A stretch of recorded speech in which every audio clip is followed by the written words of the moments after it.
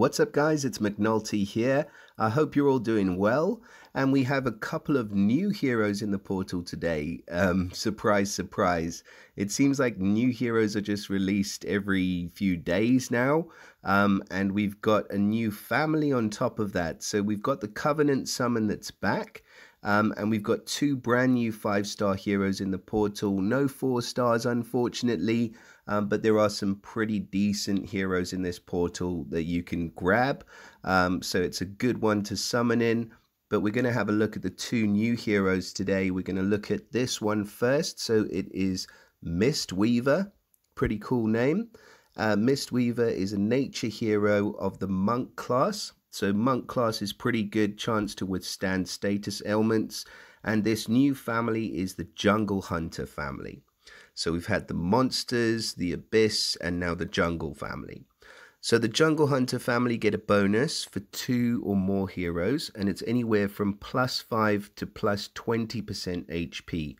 That is a pretty cool bonus. If you manage to get a couple of these heroes, increasing the HP is just, it's great, I think. I'd rather have that than some of the other bonuses, so it's a pretty decent one. They get the Monster Hunter Island bonus, which obviously is not running at the moment.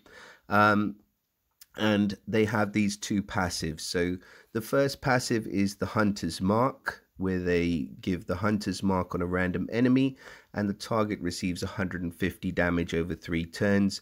Now we know already this effect can increase anywhere up to 1500 damage in total, depending on how many times you cast that Hunter's Mark. The other passive is Hunter's Vigor. So when the character casts their special skill, they get +20% attack for 3 turns. And this effect can be active in addition to other effects that alter attack. So the Hunter's Vigor effect is going to stack on top of other attack increasing effects. So if he's got attack up already, he casts his special skill, he gets an extra 20% attack. And I'm not sure if there's going to be a cap on that, but that is a pretty cool additional passive effect that these new heroes get. So Mistweaver, I'm sure it's like back on the monkey theme, this guy. He's definitely a monkey of some sort, and he's got those knuckle dusters ready to go. And his special's called Misty Punches, so I'm guessing that's what he's about to do. In terms of stats, we're looking at, without the max power preview, 834 attack. Really decent attack stat. 830 defense and 1396 health. So pretty good balanced stats across the board with a slightly lower health stat.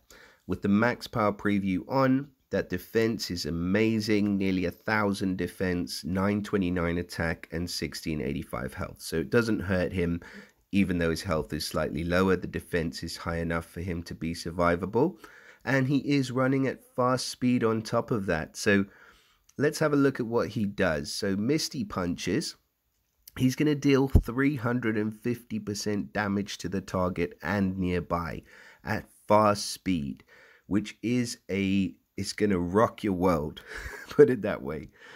Then the target and nearby enemies resist healing and receive 220 damage per each resisted heal for 4 turns. Now, we've seen this recently with Zhao 2 from the Luna family heroes, and it is an amazing effect because, I mean, you just want to heal to get rid of all of that damage that he's just done, but if you do, you're going to get 220 damage per each resisted heal. So not only are you unable to heal, but you're getting damage on top of that. It can be cleansed, but you've got to have a cleanse ready to go. And also for healers that heal before they cleanse, which is the majority of them, they're going to receive that damage, and it's just not going to work. So it's a great preventative effect that he's got going on. There is a stack as well on top of all of that, if that wasn't even enough, and he gets +15% attack against the weaker element.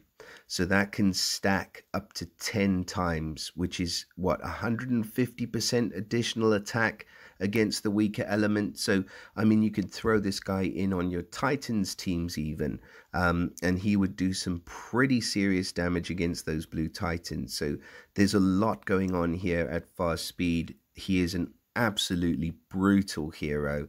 And congratulations if you did get him. But if I find you on the raids, I'm going to be re-rolling real quick because this guy is just going to be a punisher of note.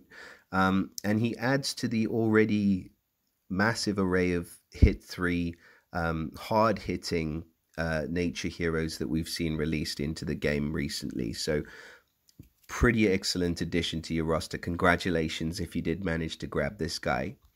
On to the next one. The other hero in the portal is called Bonecrusher. Great name. Bonecrusher is a fire hero of the barbarian class. As you'll know by now, it's not my favorite class, and Bonecrusher gets this family bonus as well, which is the same for the Jungle Hunter family, where they increase HP if you've got 2 or more of them on your team. So we're not going to go over that again. Bonecrusher is definitely another monkey. So I mean, the jungle theme is like ape/monkey heroes. I think supposed to be a female, but pretty ugly looking chick if you ask me. Sorry guys. But yeah, this is what we've got now. This is what we've become. Empires and puzzles. Welcome to 2023 with Bonecrusher, the ape thing. Anyway, moving on. Passive skills are the same. So we've got the Hunter's Vigor, which I already told you I really like. They get plus 20% attack, and that can stack on other effects that alter attack. In terms of stats, I mean, straight away I have got the max power preview on, but I'm seeing 1007 attack, which is pretty darn good. Nearly 900 defense, so a little bit lower on the defense than the other hero we just looked at, and 1690 health, so pretty decent stats all round, but slightly lower defense. If we switch it off, yeah, you can see that the attack stat at 865 already is just massive. Now the special skill is going to be Fury of the Silverback, and at fast speed again, Bonecrusher is going to be dealing 540% damage to the target. Now the damage is increased by 30% per each living ally of the caster. So that means that if you fire this gorilla off at the first charge, you're going to get an extra 4 times 30, what's that, 120% damage. So 660% damage to the target. And as long as you keep your team alive, it's going to be 660 every single time she fires. So that is brutal. I mean, that is just a kill one special. I think I remember a time when Liana was the best sniper in the game, and she was like 512%, I think. And you could just take a hero out, and it was like, man, this chick is amazing. I mean, just look at this one. 660% damage if you add that multiplier, and 1007 attack stat. I mean, I'd be surprised if that doesn't take an enemy out. Maybe if they had boosted health, they'll survive. But other than that, they are done for.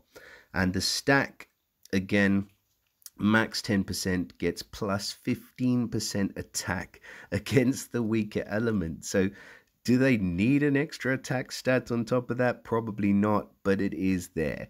So there you go. I think I'm going to probably go out on a limb with this one and say that this is probably the hardest hitting sniper in the whole game at the moment. There is a condition to be met in that your allies have to be alive. But most of the time, that's the whole point, is that you're keeping your allies alive. And even if you've still got one ally on the team, it's still not going to be 540%. It's going to be 560. No, 570, sorry. So a really amazing sniper. I think your saving grace is that he can only, or she can only kill one hero at a time. Other than that, she's an absolute monster. So yeah, congrats if you did manage to grab Bonecrusher as well. You've got some other really good heroes that are featured in this portal. Funnily, I did a couple of summons and I grabbed a second copy of Bera. It would be just my luck that I'd get the one that I've already got. But the other heroes in here, I mean, Zandrala's amazing. Alucard's just great. Minion Destroyer. Adelinda is fantastic. Hard hitting defense down to 3 at average speed. And then the other two that we've looked at are great as well. The only downside, unfortunately, is that we don't have a new 4-star or a new 3-star in the portal. So come on, SG. We want more 4-stars and we want more 3-stars that are actually any good, because those are the ones that we play with the most and we don't have to spend these expensive materials on leveling. So I wish you guys all the best in your summons. Please drop us a like, subscribe if you found the video useful, and let me know in the comments if you agree that we should have more 4-stars released. I think it definitely is time that we push for more of those 3- and 4-star heroes that we all love, as well as these super duper overpowered 5-star heroes that are getting released. So yeah, have a great day. Enjoy the Covenant summon. I wish you all the best, and I'll see you all again next time. Bye for now.